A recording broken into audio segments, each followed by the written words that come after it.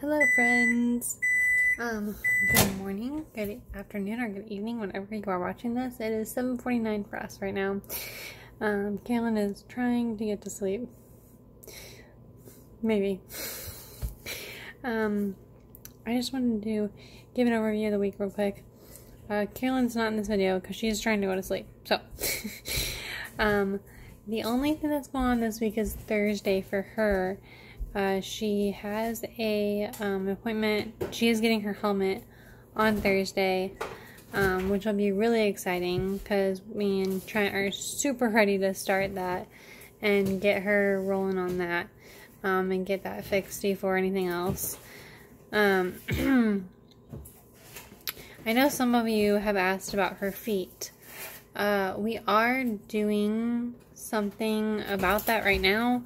We've been doing stretches every day with her feet, which are helping tremendously, I think.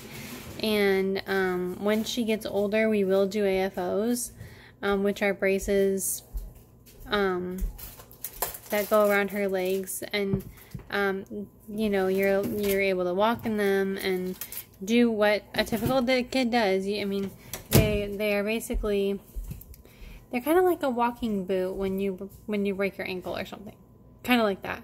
So we are doing things about her feet. I know some people commented, not a lot, but some people commented on that on my other video about what had happened with her feet and if we were doing anything, and we are.